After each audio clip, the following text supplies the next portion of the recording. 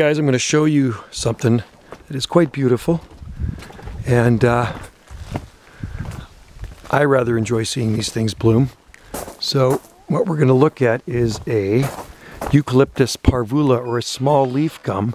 See, this is starting to refoliate now. This metasequoia, they got burnt in the heat, lost all its needles, and they're starting to come back now.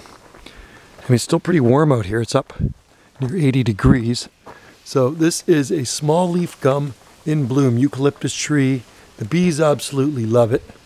See, you can see the honeybee on it right there. And just a really beautiful tree. Actually, there's lots of bees on it. And you can smell them. And they're puffy little flowers.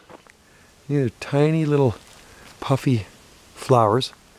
And you can see the small leaves on this one. This is a nice hardy eucalyptus tree, but it's just covered in flowers. And this one we keep cut back. Otherwise it just gets out of hand. When he cut the other ones down, and they're regrowing back again. We cut all our big eucalyptus trees down. They're just too much. So we'll keep them smaller. But anyway, try one in your own garden. Eucalyptus parvula. Plant them in full sun, well-draining soil.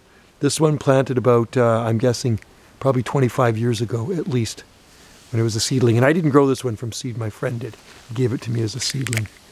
I planted it. All right.